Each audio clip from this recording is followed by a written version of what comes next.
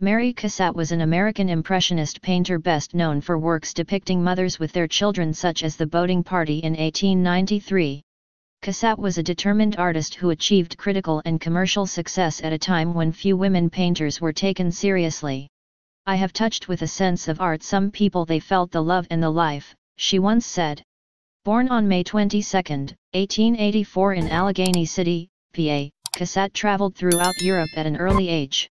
There, she developed her interest in art and went on to spend much of her adult life in Paris. She participated in numerous early exhibitions of Impressionist art, and maintained a long friendship with Edgar Degas. Like Degas, Cassatt's work never wholly broke with tradition, but rather assimilated some of the characteristics of Impressionism into a realistic style. The artist died on June 14, 1926 in Paris, France. Today, her works are found in the collections of the Art Institute of Chicago, the Musée d'Orsay in Paris, the Museum of Modern Art in New York, and the Carnegie Museum of Art in Pittsburgh, among others.